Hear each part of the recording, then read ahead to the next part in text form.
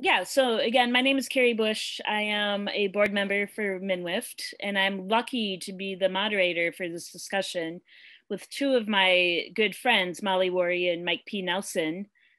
I'm going to introduce them in just a bit, but I do want to let you know if you're interested in becoming a board member for WIFT, please do it. We have a lot of great events upcoming starting in January 2022. Including networking events that could connect you with industry professionals if you're just starting out or if you're interested in getting into different departments.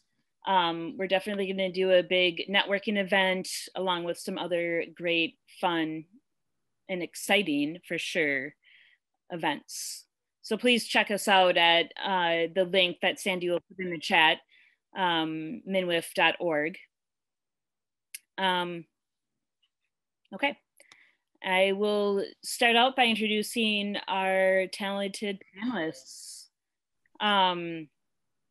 First, Molly Worre is an award-winning director with a range of accolades, including Best Fest, Best Director, Audience Choice Award, and Best Shorts Awards. Her films have received repeated grant support from the Jerome Foundation and IFP Minnesota, which is now Film North.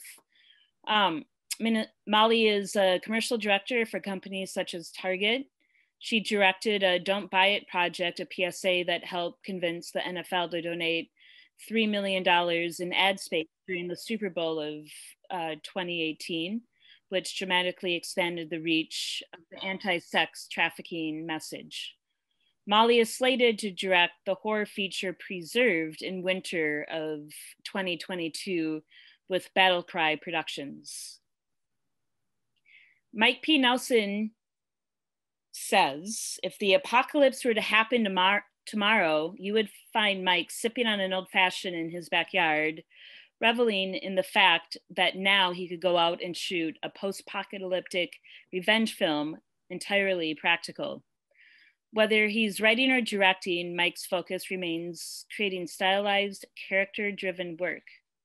Sure, he might like the dark, weird, gritty nature of storytelling, but underneath all that cool midnight madness is something warm we call heart.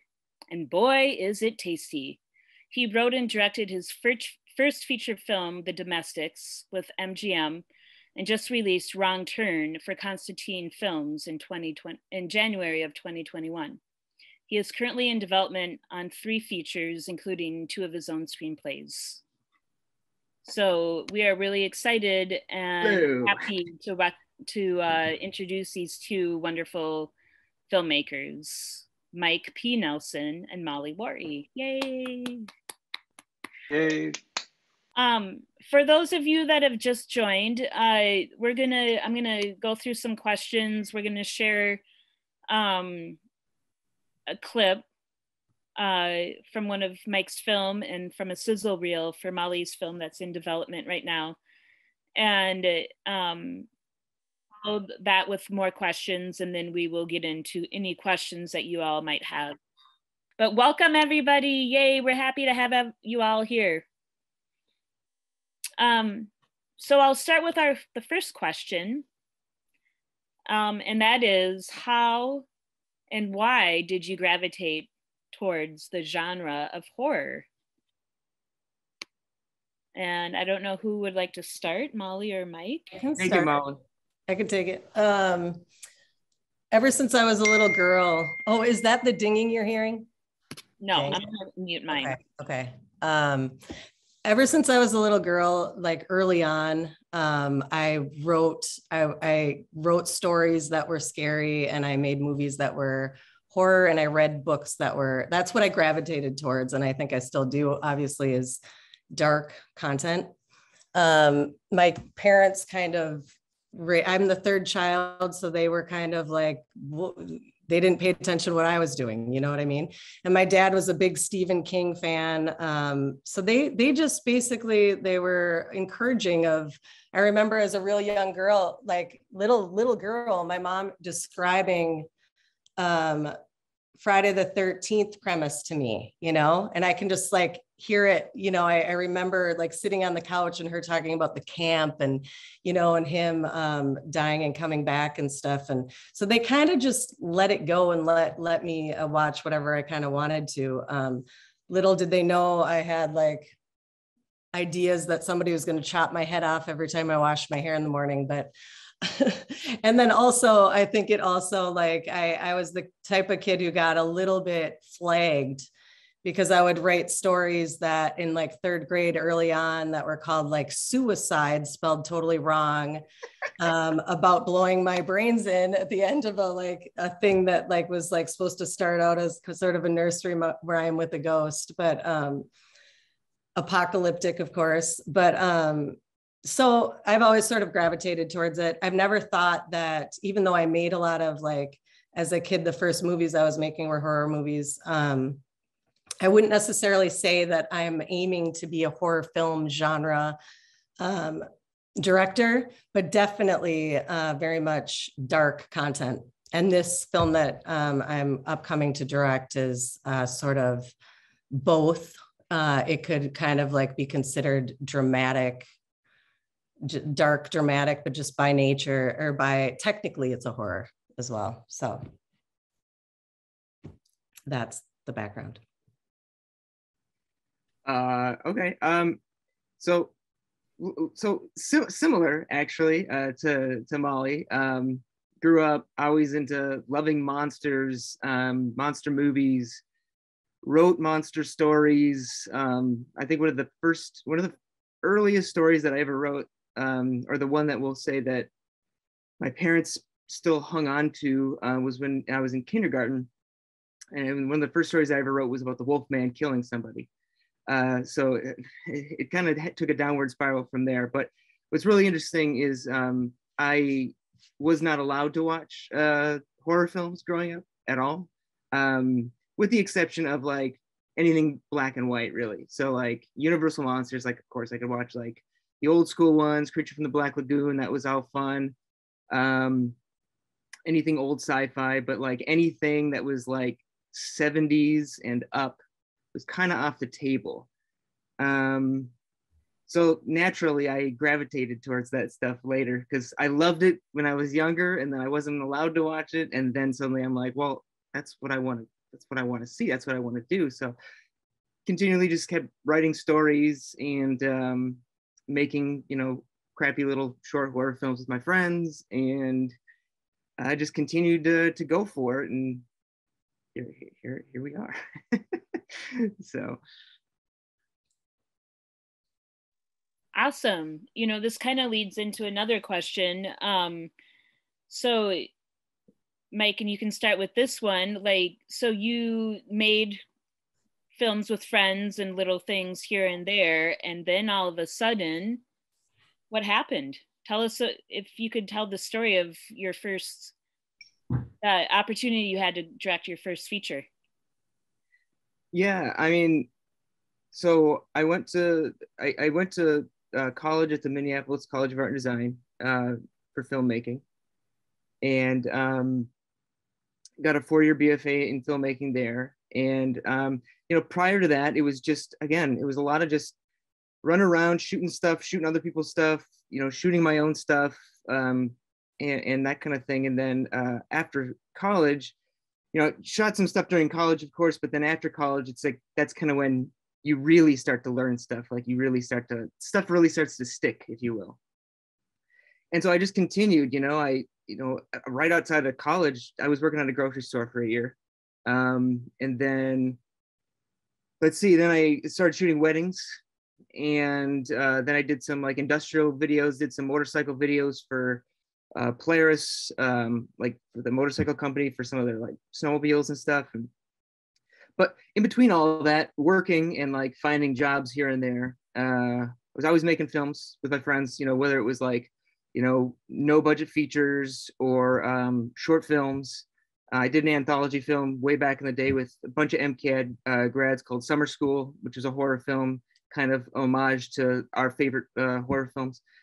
And just kept making stuff. And I remember when I graduated, because, you know, you leave school and they always ask you like, what's your goal? What's your goal leaving college? And I just remember I was like, well, 10 years from now, I want to make a Hollywood feature film. 10 years. And just kept doing it. Got a job as a sound designer here in town, working at Undertone Music with Tom Hambleton. Did sound design and Foley and stuff for shows like Diners, Drive-Ins, and Dives. And still kept working, still kept making shorts, kept helping people with other people's projects, either shooting them or acting in them or editing them, whatever it was, just kept making stuff on the side. I got hired by a company in town called Make, which is run by Danny Rabashkin, and it's like a visual effects animation company, and they hired me to start a live action sector of the company, and we started doing PSAs and anything that we could shoot to like blend visual effects in with live action footage. So did a bunch of commercial work there. Then I got the opportunity to do the Studio Luma thing, which was this this kind of TV episodic learning educational program that was shot here in the Twin Cities, and that was a great experience. But again, while all of this was happening, I was making my own stuff, going up north, taking a crew of 10 up there, shooting, a violent post-apocalyptic short. Then I would come back and I would shoot people like shampooing hair, and then I would 2 weeks later would go back up and finish and blow the head off, or do the machine guns or the whatever it was. So just kept making, and then suddenly that here, I was gonna take this off here.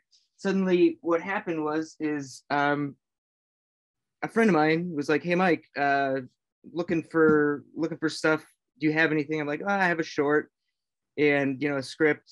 He goes, well, send it, because it wasn't doing anything on my computer, it was just sitting there. So I sent it out to him, and he was friends with the guy. His name is Kurt Johnstead, and he had written the film 300 and had a connection with a company called Hollywood Gang. And Hollywood Gang read the script, they liked it, and so I sat and I just developed the script further with them for, it was about a year, I think, at least. And then finally they started taking it out, and we went and I started going to pitches. And so we went in and started pitching to studios out in LA. And the first one we got a no, second one we got a no, and then the third one was MGM. And they said, okay, well, we'll let you know. And then we're like, all right, let's go to the next one. So we stopped, we grabbed some coffees, and we got a call literally an hour later, and they're like, we want it, we'll take it right now. Like, it's on the table. Like, you got to tell us though, yes or no. And we were like, yes. And so we went for it. And yeah, the rest is history. But again, I think the one thing that I realized was not only like, was there just constantly making stuff up to that point, which I think is the biggest thing. I gave myself a goal, like I said, when I graduated MCAT, I said 10 years, I'm doing this. And it was like just over 10, just almost 11, I should say, that it ended up happening. So pretty dang close. And, hopefully the goal is to keep doing it, to keep making, to keep the hustle. And it's a lot of fun, it's a lot of hard work. It's infuriating at times, but I honestly don't know what else I would be doing right now. So that's the short version of the story, but I hope that that connected. Definitely. Yeah. Thank you for all that, the history and the just the drive of continuing to make stuff and create stuff. You never know who the next person that you send something to, what might lead from there, Yeah. And I mean, just and one other thing just to mention too, like I was also there was there's a lot of like pressure, I remember at the time, to get into film festivals. And I've actually gotten into just like a couple film festivals in my entire life. A lot of my stuff has been rejected by film festivals. And so I think another thing to note is, if your stuff isn't getting taken by festivals, it's not the end of the world. The festival circuit is not the end all be all. And honestly, the way that I was discovered, with the exception of a buddy of mine, was through online, just online presence. I'd put my stuff up online and people would watch it.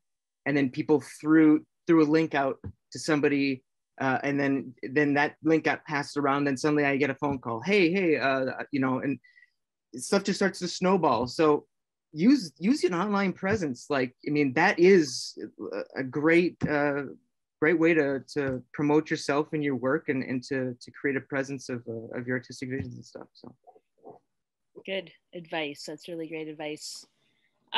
Molly, what about you? I know you have done the hustle for over a decade as well, and now you have this opportunity to make your first feature after doing a handful of short films and other things. And you're on mute now. I'm just going to warn you that before you start talking. Thank you. But you are now connected with a company that is helping you to develop your first feature. Can you talk to us about that? Yeah. When I started in filmmaking, like if I take it back a little bit to like just where my mentality is as a, like, how am I going to approach all of this? Back when I was in film school, I remember being in the writing class and realizing, like, I remember having them talk about, I always knew I wanted to direct and make films, but like, I thought maybe I could write too. And I've done a lot of like writing and collaborating and that kind of stuff as well. But from the get-go, I knew that and this is kind of where it stemmed, or it's a way of kind of expressing it, is that the teachers were talking about, if you want to be a writer, you have to write and write and write and write and write. That may not be the truth, but what I took from it was, I want the best. I want whatever I make, I want to collaborate with the best, everything. And I want to become the best director I can be. So I wanted to put all of my effort in, as much as like I've still definitely exercised the writing side of it and exercised a bunch of different sides that can help improve you as a director. I knew I needed to focus on directing. It was a little bit of a slow process for me, but again, like, I always the minute I started working in film, right after I got out of film school, I started script supervising and I started working on movies right away. And the movies were made for, they were feature length films made for $250,000 or less, or sometimes $25,000 or whatever it is. And I recognized immediately how compromised the films were. And so my first goal was, if I'm going to make, my first movie is not going to be a feature, it's going to be a short. And I wanted to try to make a short that would be like, I wanted to come up with the budget that you would maybe come up with for a low budget feature and do that kind of a level for a short. Of course, we didn't, still you end up having to, pull resources and stuff like that. I made a film. Carrie and I co-directed a film together. We co-wrote together. So we have a long background together as well. And we put everything into it. And so the way that I sort of approach all projects is, I just want each one to be as like most effective as possible in communicating with the audience and getting what we, getting what we want across. So it took me a lot of years to finish. And plus I had 3 babies, but still I was like, Carrie can attest, like I was, holding babies as they're spitting up and feeding them while we're in meetings and making movies, not days, but within weeks after C-sections. And so I mean, not that I'm trying to say like that makes me special or anything, but I think like what I've recognized is like there isn't anything that's going to stop that goal. So I work in film in a bunch of different other ways just to like maintain my paycheck. And it has helped me, improve directing. But at the heart of everything, it's all about storytelling for me.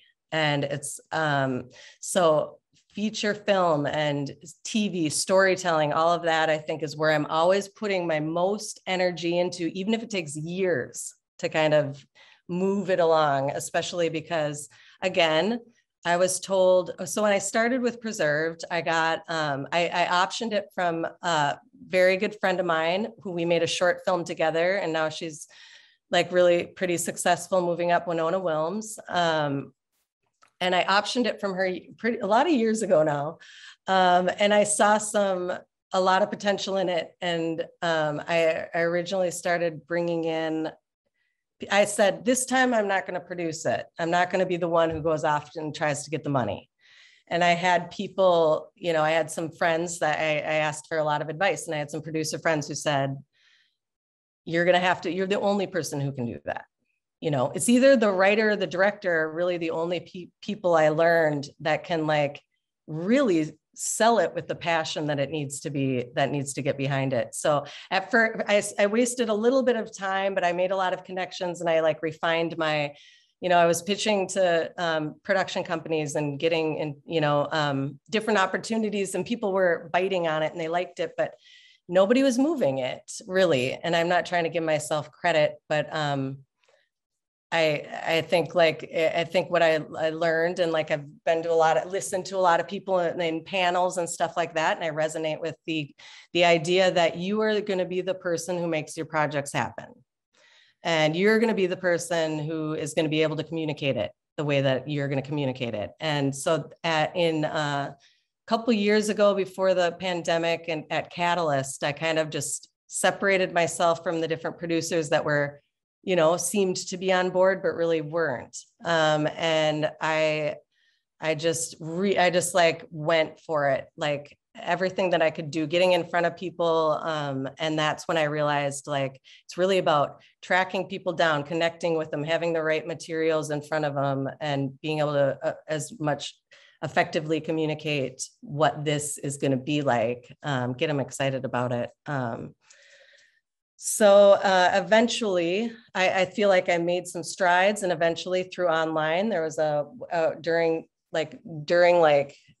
total lockdown, I got lucky with a women's group that no longer exists, about like, you know, 50,000, or it was like a large amount of women from all over that are like supporting each other. And so I heard that there was a women horror company that was just starting out, and they had they have funding for the first 3 features.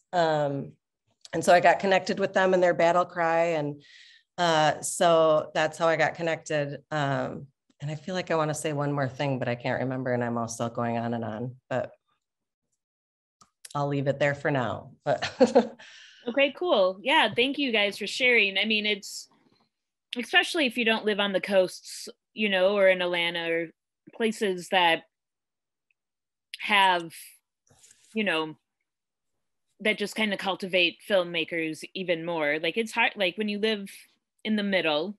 Yeah. And maybe it's the same on the coast too. I don't know. But you really have to hustle. Actually, I remembered what I wanted to say just to round it out, was just that the one thing that people kept telling me is they kept saying, nobody's going to give a first-time feature filmmaker more than $250,000. But I knew this film in particular needed at least 2 million, you know, I knew, and they're like, that's never going to happen. Everybody told me that. And it's just like, that's something that I wouldn't, that's why I think it took me longer to get to that point. But to know that, like, if you know what you want to make, and you know what it really takes to make it, you have to make it for that. You can't, compromising it just ends up being, it's going to fall apart basically. 100%. That was awesome. Good point. And I think now would be a good time to show the Molly's clip for Preserved. So Molly, talk a little bit before we push play, but you obviously haven't shot Preserved yet, but you are in development with the script and other aspects of pre-pro. Can you talk a little bit about that, and then maybe set up what we're going to see, the little clip that we'll see here? Yeah, I think most effectively is the pitch deck, which we don't need to see, but just so like, that's where you can more effectively communicate everything, every aspect of it, in writing and pictures and all of that. This, I had to put together a sizzle pitch pretty quickly. But it basically, I kind of set it up where in the beginning, I kind of made it like where it's sort of a trailer where you get the vibe of the music, you get the vibe of character, you get the vibe of how it's going to be shot. So I kind of split it up where in the beginning you kind of get the vibe of cinematography. And if you really went deep into like if I'm explaining it to people in text and stuff, like there's more to it, but right as it is, it's just images. And then at the second half of it, it's more of like showing the horror vibe, pulling clips from other movies, basically, reference stuff. Great. Yeah, let's show it. Carrie, are you seeing the video screen that says preserved sizzle or my messy screen? Nope, you're good. You're perfect. Just push play. I think we're good.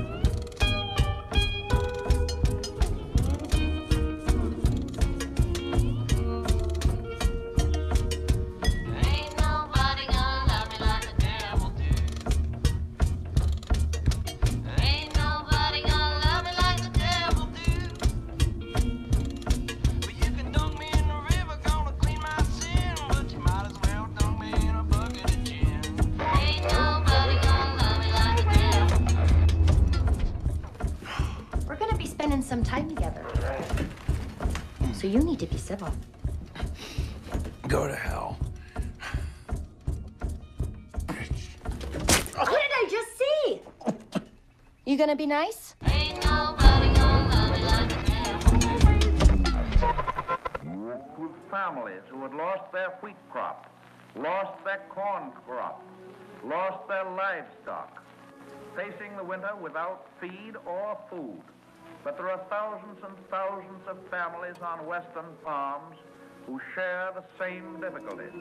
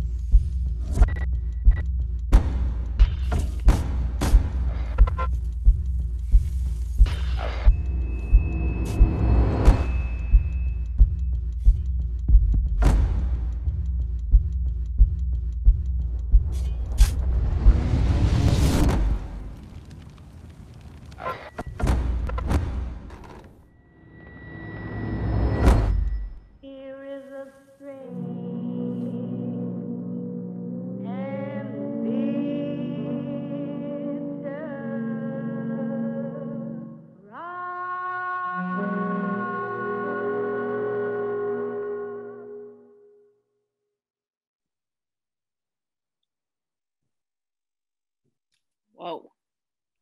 I could have done without the rats at the end, Molly. I'll tell you that. We'll have to have a conversation about that one. But yeah, so that's great. So you, again, the sizzle reel is this tool that you use to communicate your vision. Yeah. So a lot of that was like in the beginning, it was like, this is how, you know, again, it's very like descriptive on how I'm like planning on shooting it. And then those shots sort of back up some of all of that, which I won't get into. And then the rest is like kind of like the vibe of the story. There's snow, there's somebody stuck outside trying to get in. There's, you know, somebody barricading. There's a woman who's pregnant, you know, there's and has a baby. So there's a lot of those aspects I just tried to draw to get the vibe. Cool. Yeah. It's awesome. Okay, so Mike, you have directed 2 horror features at this point, and you are developing some screenplays or writing some screenplays right now as well. Can you And we're going to show a clip of one of your films, but do you want to talk a little bit about the 2 films that you've made and set up the clip that we're about to see?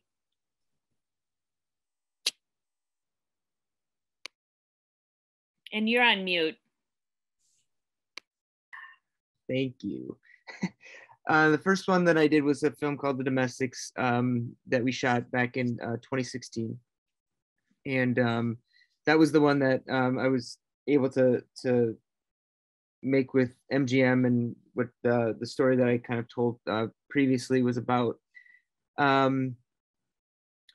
So I mean, it was a really kind of an eye-opening experience. Like, again, it was sort of this my love song of post-apocalypse action and horror, but also just kind of the hardship of marriage and setting that in this with this backdrop of the apocalypse. And it was fun. It was very eye-opening. There was a lot of crazy stuff that happened when we were doing that, but you know, it was fun. They took a shot on it, and it was a time when MGM was really doing some daring things and trying to make some lower budget genre fare, and it was cool to get in on that. But yeah, it was something. It was eye-opening working with a bigger studio, and the politics that are involved, and the stories that you hear of the executives screaming in their office and swearing at people is 100% true. It's not a made-up thing. It actually happens, because I was in that room. But ultimately, again, like I think we can all attest to this. Like, we all love the filmmaking process. There's something kind of magical about all of this, and taking that run with my first feature was, I wouldn't give it up for anything. It was hard, but it was definitely something that it was an experience for sure. But the real learning curve happened when, after that one was done. That one was done. It came out summer of 2018. And it was great. We premiered it down in Chicago at this genre fest down there, Cinepocalypse, and it went over very well. And then it was kind of like, but up until that point, like, I'd been looking for more work, looking for more jobs. Like, I'd been reading scripts, I'd been writing scripts. I had a script that we were going out to pitch with, and I'm thinking, gosh, I got one feature done. This should be pretty easy. Like, at least I got my foot in the door. Like, now things are going to start happening. And they didn't. And there was a no, and then another no, and then another no, and another no, and another no, and another no. And I'm just like, okay. And then, my managers and my agent are, we have a project here that you might be interested in. And there's this shark movie, and I'm like, oh boy, shark movie. Okay, let's see what it is, And then, so I got to meet this great writer, this John Scott, who had written the movie Maggie with Arnold Schwarzenegger, the zombie film. And we started talking, and he had this great idea for the shark film. And I was like, great. So took the material, went out, and we pitched the town. Like, we went to, like, I think it was 11 or 12 studios in town, and just pitched to all these executives. And it was such a great learning experience. Like, holy crap, just being able to get in the room and to pitch that, to pitch your vision. It's also cool working with a writer too, like being in the room with another writer and talking about this. Making, like, sitting there pitching the idea and boom, making somebody jump, and the executives are like, oh my God. You're like, I fucking have this. I have this. This is in the bag. No. And I'm just like, oh my God, what am I doing? Like, and I remember just thinking to myself, I'm like, well, shit, I'm some guy in Minnesota, nobody knows. And I don't know. Maybe it was a one and done thing, because it just seemed like, not to mention, finances started getting tough, and I'm trying to figure out, like, well, do I need to, like, start focusing in on other things? And I really wanted to, but speaking to what Molly said, it's like, you want to make it work, you want to make it happen, And so you just keep saying, no, I'm not going to stop this. You know, it's like I had a young son at the time as well. And so it's like, we're providing for him.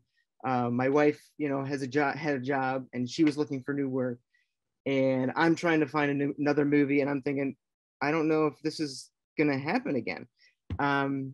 But kept going. And I remember, you know, and this is also a great thing about, like, I feel very, very fortunate. My wife, Katie, I've been married to her now for 11 years. And I remember talking to her in this moment. I was just like, I don't know what to do. And she goes, well, is this what you want to do? Do you want to make movies, right? I'm like, yeah. She says, well, then just keep going. And that was the scariest thing that I had to do, because I had no idea. Bank account was running thin, and it was like, all right, here we go. And opportunity came up. I got a script, and it was called Wrong Turn. And I just about crapped my pants, because I was like, oh my God. Okay, let's see what this is about. I mean, I read a shark script before, so how could this be any worse? And I read it, and it was very different than what I expected. Very unique, and I thought it had a really interesting story, interesting characters, and an interesting hook that I wasn't expecting. So I was like, okay, yeah, I'm into this. I think this is cool. Got to meet the writer, this Alan McElroy, who I'm working on a project with right now. He's fantastic writer. He also works on the new Star Trek series, and we just hit it off, and I was able to pitch to Constantine, which by the way, was one of those companies that I pitched to with that crazy shark movie. And what I realized was that shark movie, we never got made. Nobody really wanted to make it. And but one thing that always stood out as a reminder to me was, I pitched this executive, Robert Kulzer, that shark movie. And he ultimately passed. But he really enjoyed that pitch. And so when he found out that I was interested in making the script, he goes, yeah, is that the guy that pitched a shark movie to me? I said, and my manager was like, yeah, it's Mike. And he goes, yes, I want to hear his take. Let's do it. Let's do it. I want to hear this. And so what that showed me was, no's don't necessarily always mean no. You are constantly meeting new people. You are going to hear the reject. You're going to get the reject button more times than you're ever going to get yeses. But you have to look at that as, I got to get in front of somebody and see what I'm all about. And you're not going to connect with everybody. You know, I think that was a hard lesson to learn up front, because there were places that I wanted to get in, and I wanted to be like, oh man, this is the place I've always wanted to make stuff. It's never the place that you want to make the thing at. It's like, because those are the places that for some reason they don't, there's not a connection. But like the places that you would never think in a million years, like never in a million years did I think I would make a Wrong Turn film. Never. It was never on the list, but there it is. And never did I think I would meet this producer, Robert Kulzer. They did the Resident Evil films, and that wasn't in my vocabulary. It wasn't the kind of films I was into. Yet I was able to make a film and really enjoy making that film and feel proud of that film, working with these people that I would have never thought I would have worked with in a million years. And I think it's just that, like, that game of being open and you know, I think Molly said this too, like not taking your vision and not backing down from it, and owning it. Like, you can own what you're all about, own your style, own you. You are ultimately selling you constantly in this business. Like just like an actor gets up and does auditions, as a director, even as a writer, you are constantly selling yourself to these people that have money. That is, if you want to go into feature filmmaking or get the financing for your movie, you are selling yourself. And nobody's going to buy you if you are just trying to please them. You have to go in with a strong point of view, and you have to say, this is it. This is me. This is what I'm about, and this is this story, and it kicks fucking ass.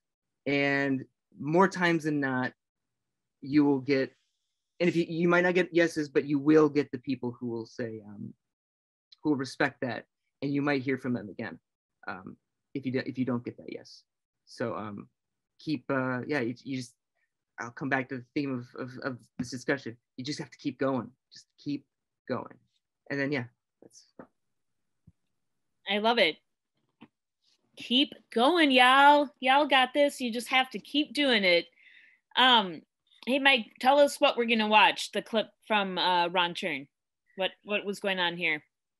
This is kind of one of the chase sequences. This jumps in our young adults who are hiking in the Appalachian Trail. Prior to this scene, they kill somebody in the woods who they think is hunting them. Guy with a skull mask, and they bash his brains in because they think he was going to hurt them. And so now this group of people that are connected to that guy that they killed are coming after them. And so they're running away, trying to escape, have no idea what these people are about, what their intentions are. They're just assuming right now that they are trying to kill them. And so this is our lead, Charlotte Vega, and then Aidan Bradley, who plays her boyfriend, running for their lives.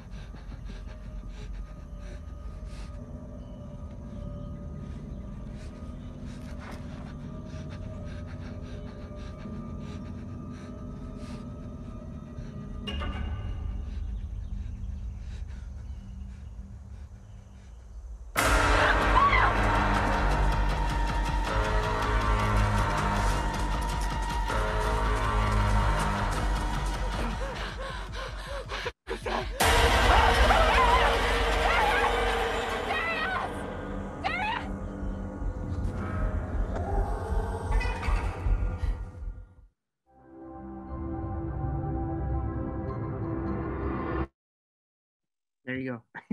Scary. That's scary. Okay, so you guys, we have like 10 minutes left. I have so many questions, but I really want to open it up to anybody that's watching to ask their questions at this moment and have a dialogue. Please, if you have a question, just feel free to ask it. I have a question from Molly.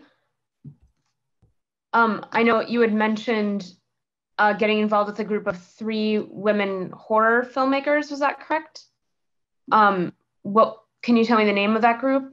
Yep, Battle Cry Productions. Okay. It's now 2 of them, but yeah, so that's the company is called Battle Cry. Okay. And Molly, where are they based? They're based in LA? In LA, yep. But we are shooting in Minnesota. It seems. Last year we started and we hoped it's a winter film, snowstorm film, and it got pushed too far into the spring as we were casting, but we were going to be shooting in New York because of the incentives. Now that we have incentives here and a lot of what we're doing to make sure that up north we have like the companies and sort of the infrastructure in place there too. We're going to be maybe shooting in Minnesota. So I'm really excited about that. That's a sidebar. So awesome. God, that's so good. I know. Yeah, I know. Obviously, Minnesota, you have your people here, the people that you've come up with, the people that you trust and that you've worked with, which is so important. And so that's super exciting that you you know, that's an opportunity to bring your team on, the people that, you know, not that to say that you couldn't work with just randos, but you know, it's going to be a better movie here because we have more in place. We have better locations. It's just going to go faster. We're going to spend less money just based on the fact that it's more efficient here. So, cool. Yeah. We have a question in the chat from TP wondering what your advice is on dealing with agents/managers. If you could both maybe touch on that. I'll let Mike take that. I mean, is it more like, so dealing with or finding, like, is there, I mean, in terms of getting one, finding, okay. So I found my agent through posting my work online, which again is where I'll come back to: make cool stuff, put it up for people to see, because you never know who's watching out there. And it just so happened that some random guy, I still remember his name is Freddie Avalos, and it was on Vimeo, and he somehow found one of the clips of a film that I did called The Retirement of Joe Corduroy, that then got sent to Todd Brown at XYZ Films, who used to run a site called Twitch Film, who then contacted me and said, hey, this looks really cool. Could we put this on our site? Which their site has huge following. And I was like, absolutely. So they put the trailer up there, and then eventually put the whole film up. And then I get a call from my agent now, Daniel Cohen, who I didn't sign with until 4 years later, but I stayed in touch with him. And he was like, I love this. I want to keep in touch with you. Here's my number, my email, reach out to me. Let's talk. Like, if you got something, if you got a script, like, let's talk about this. And so every single year of those 4 years that I knew him before I signed with him, because this was the 4 years before I made Domestics, I made a trip out to LA, and I would email him and I would say, hey, Dan, I'm going to be out in LA in like 2 weeks. You want to go grab coffee? I wasn't going to be in LA, but I just wanted to see what he said. He goes, yep, I'll be around. Let's do it. What was I doing? I bought a freaking ticket to LA, and I went and I stayed with friends on a couch, and I met with this guy for, you know, maybe an hour and a half, and hung out for a couple more days, and then went home. And I did that. I did that 4 times, and I always kept in touch with him. He sent me scripts from the blacklist that, you know, he sent me stuff to read. He's like, Mike, check this out. Like, let me know what you think about this. But then when Domestics came along, he was a guy that I could go to and that I could trust and that I confided in, and was like, hey, so this is happening right now. I think I'm going to need your help. And he's like, I got you. And he helped me put it all together, get all like the crazy stuff. He helped me find a lawyer. He helped me like make sure that nobody was jerking me around. Like, so ultimately it comes back to make really cool work that's you and put it out there, get it out there in front of people. Agents are looking for people with a strong voice. And as long as that voice is there, like, agents get submissions all the time, and they can't look at everything. They can't watch everything. They can't read everything. So the more you can just put your stuff out there and be okay with it just being out, whether people see it or not, it's that adage is like, as soon as you stop worrying about getting the agent or finding somebody to get your script or whatever, suddenly somebody just wants it. Or suddenly somebody notices. So again, I'll come back to it. I keep saying this. I'll say it till I'm blue in the face. Just keep making stuff and put it out there. Yeah. I hope that answers your question. It's long-winded, but still, that's how I went about it. Awesome. Does anybody else have questions? I have a question for Molly. Molly, how did you arrive at 2 million for the feature budget? I think just in my brain, just because I've worked on so many movies, so I know. I mean, I'm a script supervisor too, so I've worked on a lot of, mostly the experience that I have working on features is as a script supervisor, and I know how much the budget is, and I know how many days we're shooting.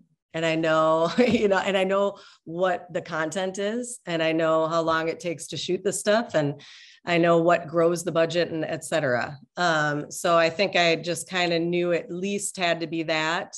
It could definitely be more. But then the minute, it's like, that's the minimum you can kind of go for, which is also like, there's a lot of stunts. There's a lot of set builds. There's fires. There's horses and babies and animals and a lot of special makeup effects. So I just kind of, I think I just did the math a little bit arbitrarily in my head, and the low number is 2 million.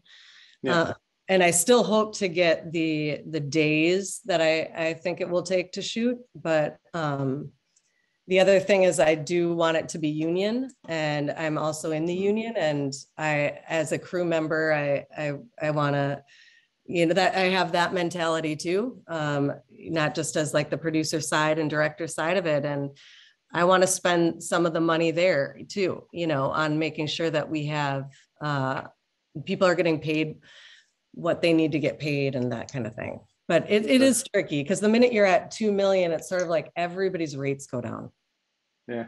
Because of the way that it's structured, it's like, so to have more would be better. So if you know anybody looking to give us more money, I'll ask around. We'll raise the budget. Okay, cool. Yeah, and it always helps to have a background in filmmaking or working professionally in the industry to understand how much things cost. You've worked on a lot of features as a script supervisor and except other positions, but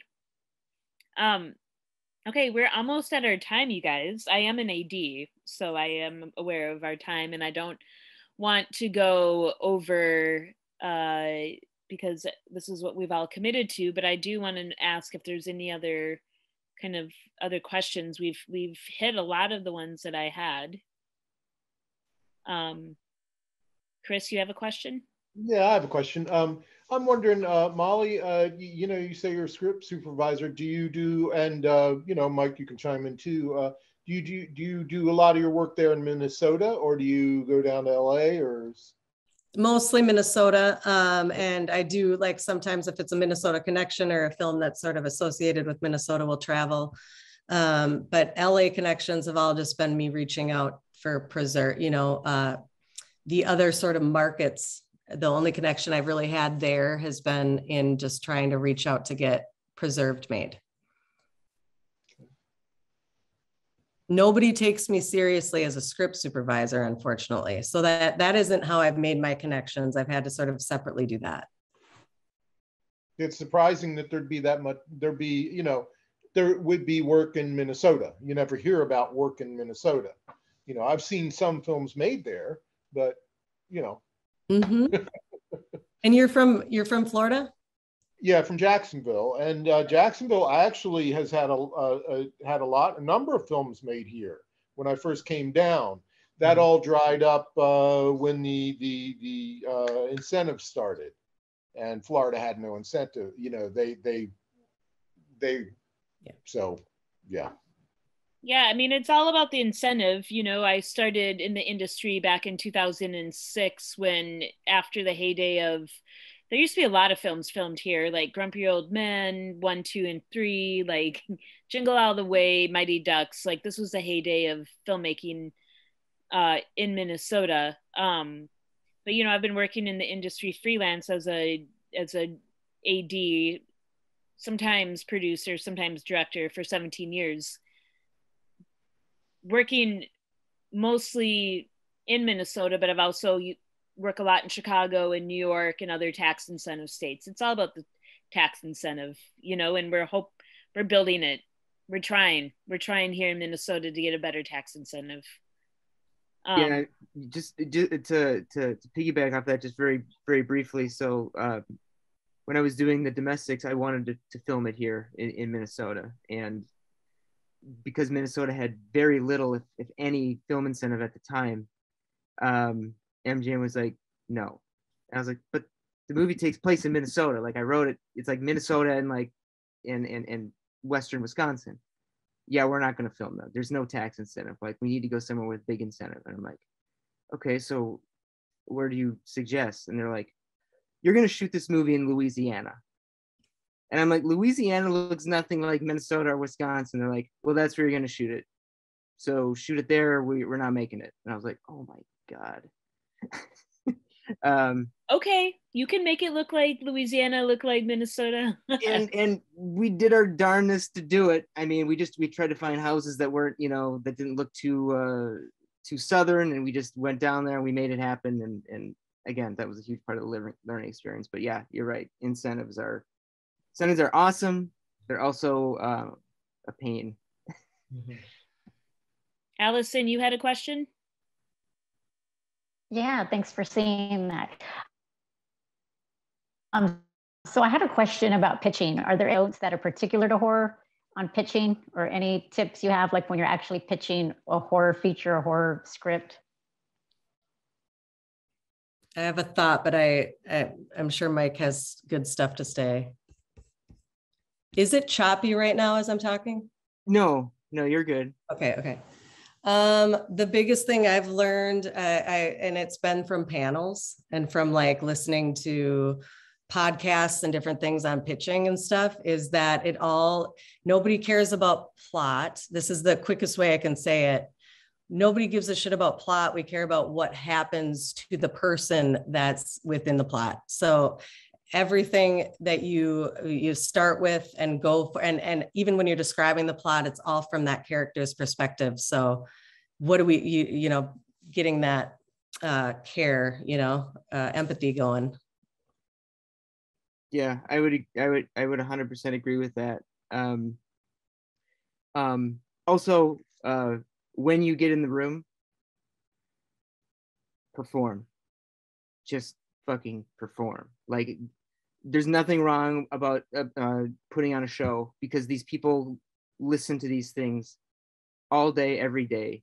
And to see something different and unique, and to have a strong point of view, is somebody that can come into the room and sometimes act out brutal murders. Or at one time when I was pitching, I had a laptop and I played this old Crystal's song, the 60s song in the background, when I acted out this scene where this guy killed this guy.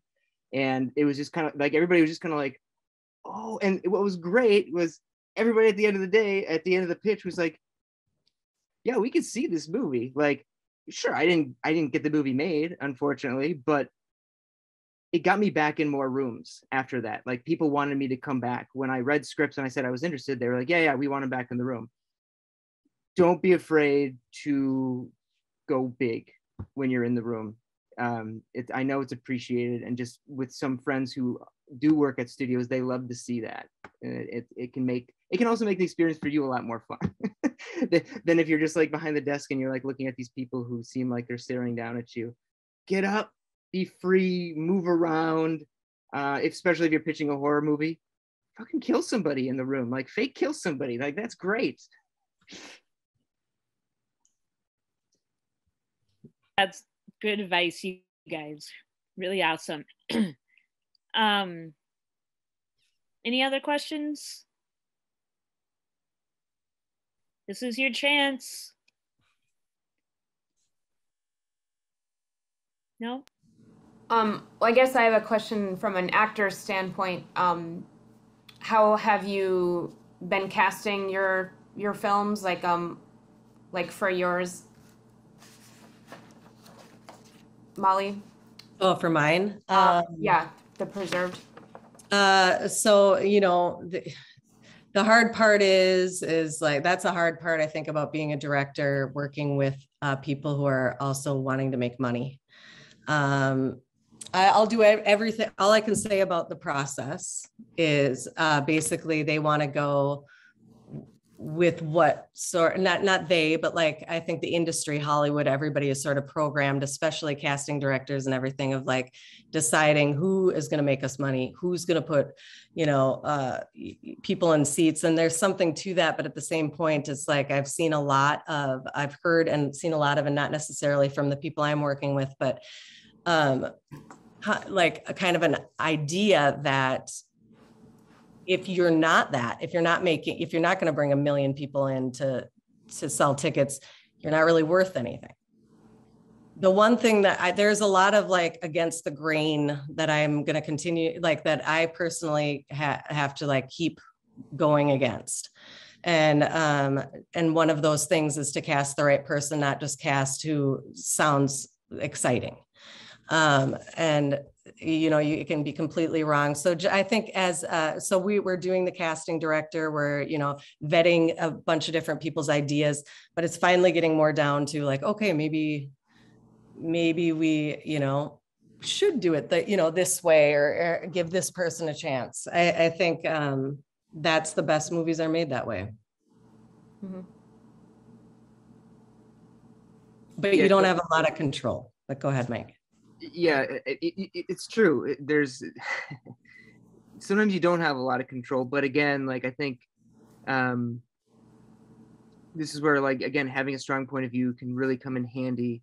You know, for Wrong Turn, I remember there was a big fight about casting somebody that had a lot of Instagram followers, which is bullshit. It is the worst possible. Anyway, that was something that we had to fight against, and you know, we had to bring influencers into the casting office and actually like test them to prove that, like, no, we really do want to work with a really good actor and not I get it, they have 10 million followers, but that doesn't mean anything because the movie's not going to work if we hire this person. And it's one of the battles that I was able to, thank God, win when we got Charlotte Vega in Wrong Turn, because, you know, she wasn't a super big Instagram presence. She was in like a couple movies beforehand. Most of them were done in Spain. So it was kind of like, and I remember going to them and it's like, you guys, we need to go with her. I have a feeling, and you gotta trust me on this. Like, we should go with her. And they gave it a day and they came back and they said, okay, all right, we'll go with her. You're good. And we did. And I honestly think she makes the movie, in my opinion. Like, she's the one that like that sells that story. So Molly, to your point, like, huge deal. Go with the person that you feel like is the best. If you can. Yeah. Fight, but always fight. Yeah. I have a question on that vein, Mike. How did you know of Charlotte Vega then? Where did you know, how did you know of her? And, what kind of tweaked your, really got your interest in her then for this film? So our casting director, Nancy Nair, who's out in LA, sent a bunch of possibilities with reels and clips from their films.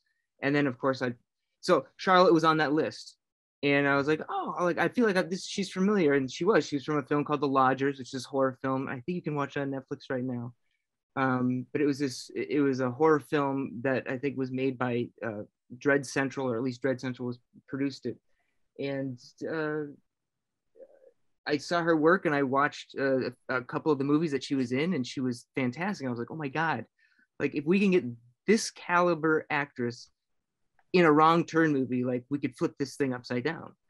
And she was totally into it, and she really liked the script. She liked the character, and we just, and like I said, it was selling it to the studio, but ultimately, like, they bit and they went for it. So you thought she was a really good actress, not necessarily, she's just going to be perfect for this role. You thought more generally, she's really good and she would be great in this role. Yeah, I mean, I think she's definitely a really great actress, but if you look at her other roles, she brought a lot of sincerity to the stuff that she did. And we ultimately, if you're going to follow this character for, an hour and 49 minutes, like, you got to buy it. You got to believe her. And like, you watch her other movies and you're along for the ride. Like, when you're watching the movies that she's in, I was like, we need that in this movie. And she feels like Jen to me. So we got to go with it. Like, and we got to go now. And again, that's how it all fell together. Okay.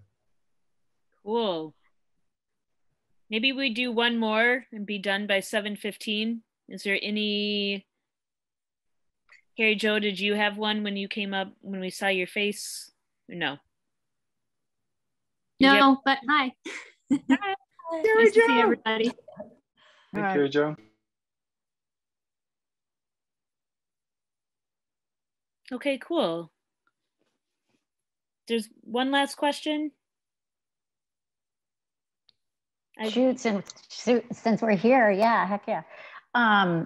So I heard Molly say, you know, that story is important and stuff. When y'all are writing your scripts, I mean, do you really nail down the theme? Sometimes I think with horror, it's not always easy because I think, like, I like the kills. Like, I think it's cool, you know, sometimes the way people are killed and stuff, but like, how do y'all deal with theme? Do y'all really nail that down, or how do y'all deal with that? That's the first thing I think I'm drawn to, is to see if there's anything, because I'm not really about, I like the dark nature of it, but it's really about the dark human nature, the humanity of things that I'm drawn to is like, and so theme is really, theme and character are huge for me. And that's what I love about this film that I'm hopefully going to be able to make this winter. But when I first read the script, even the writer was like, I didn't have that in mind, but there was some inspiration there. And interestingly, the themes kind of like started to line up more and more with what we're dealing with now in society, as opposed to back when I was trying to make it a couple of years ago. So yeah, I find that to be very important. And I think there can be several themes, but it's basically there's sub themes and then there's themes that back up the main theme and that kind of thing. Yeah. Yeah, complete. I would 100% second all that. Theme and character, 100%. Often, like, I mean, I know in the case of Domestics, you know, I wanted to write a movie about how marriage is challenging. Like, that's ultimately what was at the core. But then I put that in a post-apocalyptic world. So it's like that was sort of the heart, that was the center, that everything around that, even down to the violence and the scenes of violence, like I wanted to tie in and make sure that those moments, those scary moments, those intense moments, those scenes of violence, all paid tribute, all went back to what the middle was. And that was, you know, what's at stake, and it was this marriage. So I think that's hugely important, and I think that your kills and your eye candy will all be better for it. Cool. Well, I think that's a great way to end our time here together, you guys. Great advice, great insights from both of you. I really appreciate your time, and I really appreciate everybody that has taken the time to join this conversation. And just want to remind you, you know, we'll be doing a lot more events like this in person and online in 2022. So I really hope that you look out for, you know, either consider joining MinWift or just, you know, to our out of town guests from Florida and from Texas. We really enjoy you guys being here as well. So keep checking out what's happening at MinWift in Minnesota, y'all. Thank you very much. I know that Sandy put the MinWift link website in the chat. But yeah, I know that you guys know MinWift, or you know WIFT, so you know how to find us as well. But thank you very much. One of the nice things about our chapter is we have an internal private place where our members can meet. So we've posted all the recordings of our past events out there, voiceover, legal in the time of COVID, tax, film screenings. I might be missing some cool ones, but so if you are interested, please check out the link. And one of the things we had not talked about in the past is, what if you're a full-fledged member of another club? Do we have a Friends of deal? So that's something I'm going to bring up to the board of directors in Minnesota to see, do we want a Friends of membership so you wouldn't have to pay a full membership if you're already paying full somewhere else. So maybe we'll talk about that and reach out to you. Is it Chris and was it Kristen, or who was from Allison? Yeah. It's really cool that you found it on because we never know, when we market these things, we never know where it actually goes and whose hands it gets into. So we appreciate you all showing up. Yes, and thanks again to Mike and Molly for telling us about your experiences and your journey in this industry. So thank you all. Hey. Thank you, everybody. Really appreciate Thank you, Mike. it. Thank you, Molly. Thank you, guys. Absolutely. Thanks, Carrie, for making this all happen.